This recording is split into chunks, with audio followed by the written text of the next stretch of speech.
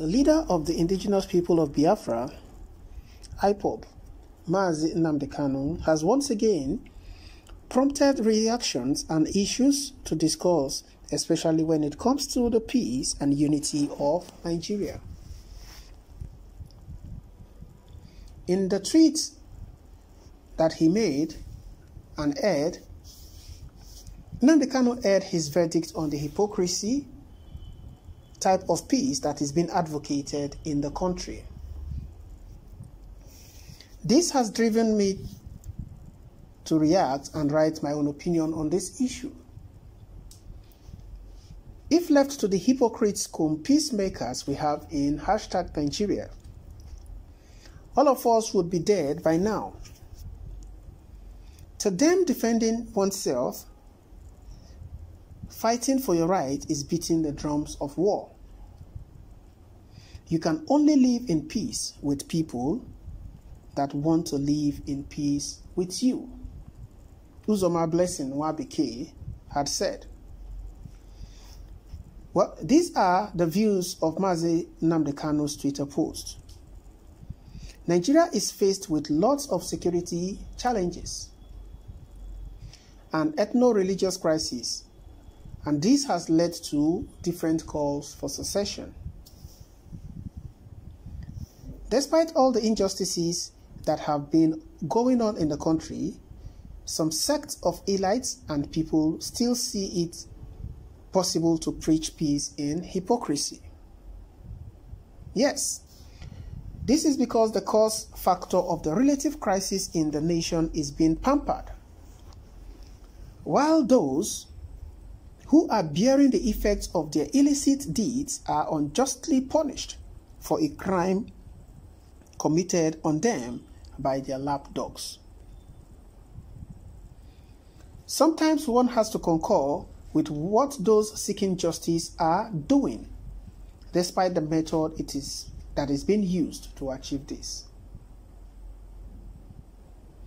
In Nigeria, we have seen the likes of Mazi NNAMDI KANU, Omoyele Sowore, and Sunday Igboho, who have been tagged criminals and terrorists for their actions to stand up for justice and for the truth.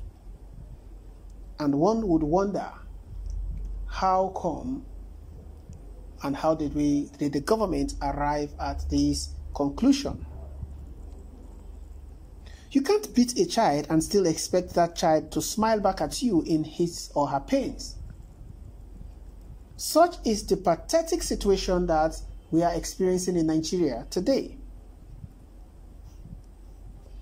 Just last year, October, youth came out en masse for a peaceful protest against police brutality. And the #EndSARS protest ensued. But they were maltreated and massacred all around Nigeria. And one would wonder and think, are we in a banana republic? The government has, till today, still not done anything about bringing the perpetrators of this dastardly acts to justice. Though they had set up an inquiry or investigation panel. But what is the conclusion yet? NNAMDI KANU and his organization, the Indigenous People of Biafra, IPOB, has been tagged terrorists and traitors just for seeking to achieve their right to exist as a sovereign nation. How is that a crime? Is that too much to ask? Though it may not be the best idea, at least, it shouldn't be a means to hunt down those who are exercising their human rights. For every uprising or agitation, there must be a factor. And this factor is facilitated by some perceived miscarriage of justice and maltreatment. In Nigeria, we have seen those that are rendering havoc and terror are being advocated to be granted amnesty,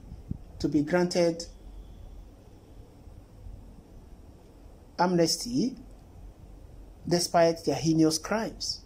And one will wonder what exactly is wrong with this country. The political system has been hijacked by the North and they are not willing to relinquish power for the sole reason of the majority wins the vote, which is a harsh way of politicizing the future and the lives of other minority ethnic groups in the country. If Sheikh Gumi would have been from the South, I bet you by now he would have been behind bars if not eliminated. We can only but imagine the impunity and corruption decaying our country.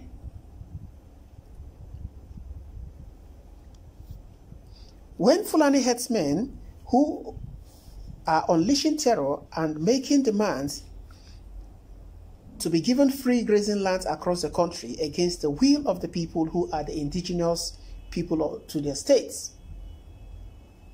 the constant military attacks on the South when there is a big battle to fight at the Northeast, in short, the North entirely. Is it not fair to say all the peace being preached and canvassed for is just hypocritical theatrics? Why preaching one Nigeria and forgiveness, then go back to punishment or go back to punish the innocent people and pamper the infidels? Can we tell ourselves the truth and avoid all this ethno-religious bigotry for once?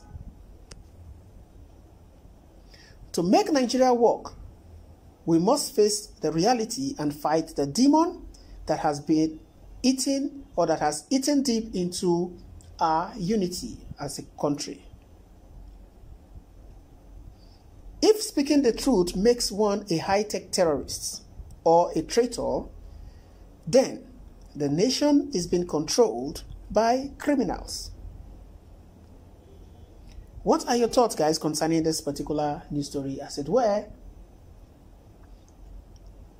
Do you agree with what Nnamdi Kanu has said, that if speaking the truth makes someone a high-tech terrorist or a traitor, then the nation is being controlled by criminals? Well, drop by at the comment section. Let's know what your thoughts are. Don't forget to subscribe to this channel if you are yet to subscribe. Kindly hit the bell icon so you can get notification whenever we post new stories.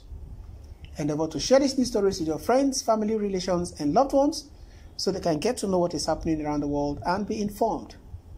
Thank you so much, guys. I appreciate your support, and I will see you on the other news. Thank you and bye for now.